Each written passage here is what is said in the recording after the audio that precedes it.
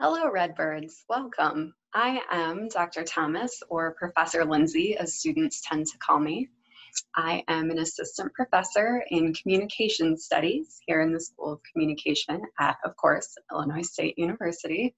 And I always wanted to be a teacher. This is legitimately my dream job. I wanted to be a teacher so badly that I went to the University of Northern Iowa for undergrad, and I was in the teaching program. I was an education major, and it's terrible to say probably, but I was bored out of my mind.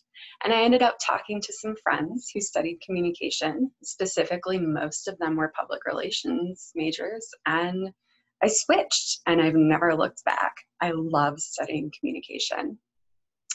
In particular, if I were not a teacher, I would probably be an event planner, but please don't tell my colleagues that.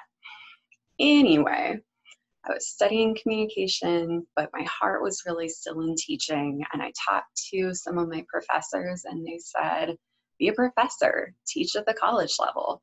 And so here I am. I went to the University of Iowa. I earned a master's degree and my doctorate. I spent some time teaching at the University of Puget Sound in Tacoma, Washington, and then I got to come back to the Midwest, and here I am. At Illinois State University, I tend to teach research methods at the undergraduate level. That might not sound very exciting, but I sincerely think it's the best. When I was an undergrad, I thought I hated research, and it turns out that I hated, and honestly still hate, writing about other people's research because I already wrote about it. But nevertheless, it's an important part of the process. It is not the only part of the process though. So in my methods classes, we do our own full research studies. We plan out where this will fit into the existing literature, writing about other people's research.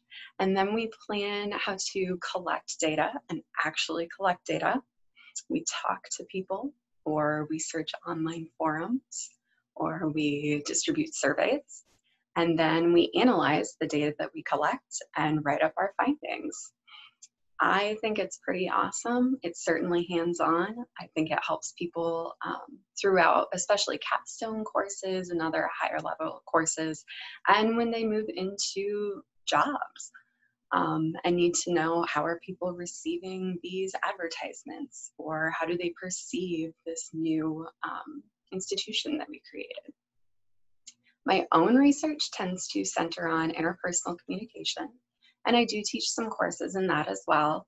I also study families, and primarily I'm interested in how people create family ties and how they're able to dissolve those family ties sometimes when they're harmful.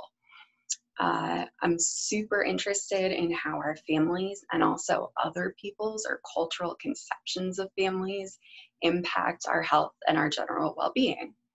That said, I can tell you with certainty, when folks start at a new school, especially undergraduates, if they make friends and build a family, a school family, a Redbird family, if you will, they tend to do better. They have higher grades.